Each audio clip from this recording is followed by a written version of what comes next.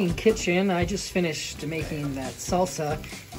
Tonya has been slow cooking some beans all day in the crock pot. Yeah. And so what are you doing to the beans now, Tonya? I am mashing them up in a pan. I'm going to refry them and make some refried beans.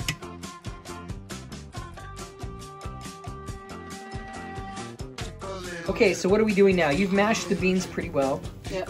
So I'm just going to add a little bit of butter in here because I think maybe the butter will help make it a little more creamy. Okay. And so you kind of want that, a creamy texture, right? Yeah. You want them to be smooth. You want to feel that there's maybe some whole beans in it. Not whole, but you know, like pieces of beans. You can recognize it, but it's more like a bean. Well, they actually call it here in Germany at the Mexican restaurant bean mousse, right? You need to have a little bit of liquid in them because they need to be, you know, a little bit not so dry, you know. You want them to be a little bit liquidy, or not liquidy, but soft, smooth. And smooth. The first time I'm making these, so Jack used to make these from canned beans, but he used milk and he used to cook them for like a really long time. I remember that. Yeah. Hey Jack, if you are watching this video, why don't you post your recipe for refried beans in the comments? Yep. See, because they're kind of dry. This is already right? now. Yeah, this is already looking much more like refried beans. So you added the butter and kind of the broth from the beans that slow cooking. Just a little bit of the broth, yeah. And it's already got that refried consistency now. Now, a few episodes pretty much done.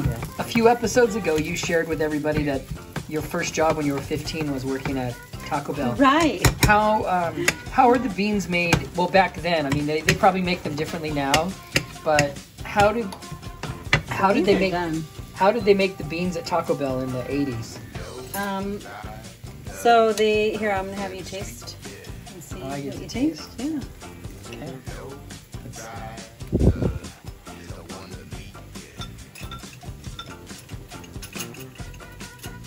Do they need salt? Yeah. Salt? They need salt and maybe a little pepper. Okay. But the beans already have a flavor. A flavor because they were slow cooked in your secret herbs and spices. They're not smooth like I guess how I'm accustomed to refried beans. So maybe they need to be smashed a little bit more. Okay, we're back. Tonya went to go get some milk, and we're gonna see what the milk does. When our son made refried beans at home, there was milk, and I think he used like butter. They were very fattening, those beans, and then the oil.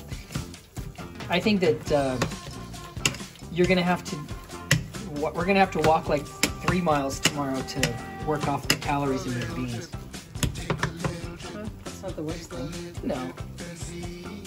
And as you're adding the milk, what's happening to the consistency? Are you noticing? Creamier, yeah. Leave us a comment and let us know what we're doing right, what we're doing wrong. We're really just kind of making these on the fly.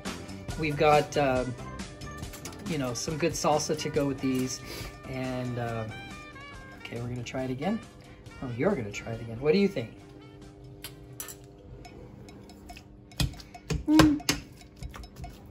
Well,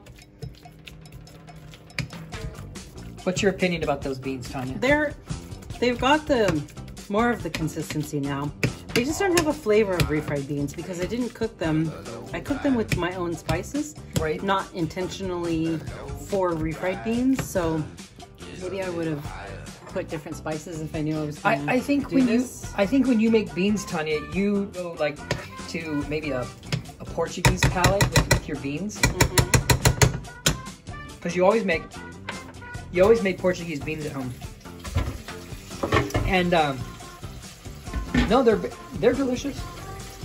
These refried beans are really delicious, but they have some kind of a whatever flair you added into the. It's the cinnamon stick. Yep. That's exactly what I'm trying to taste. It's cinnamon stick, and it just has a different flair. Yeah. So these are delicious. Now, how Are you taking them off the heat? Are they done? Yeah, I'm gonna take them off. Okay, so we're back. Tonya's taken the beans out of the pan, and she's put them in a bowl now with the immersion blender. You could use this as a dip for chips, or spread it on top of a fried tortilla shell for a tostada. Yep. Or you could burritos. Bean burritos. Yeah, we have some flour tortillas on hand, don't we? Yep. So maybe there'll be some bean and cheese burritos in our future tomorrow. Yeah. So this, I think, would be one extra step that we should add in if we make this again.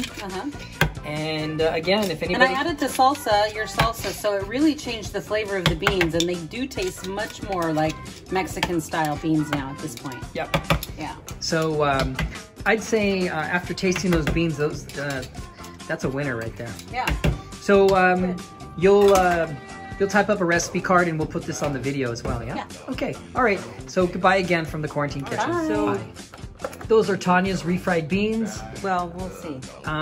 You didn't really tell us the story of Taco Bell, how they make their beans. They would get their beans brought in, and then they would be like cooked and whole beans.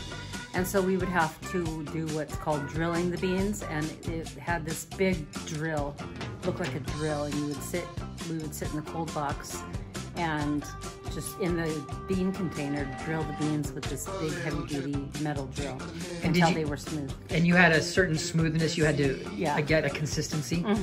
Yep. But the beans came from their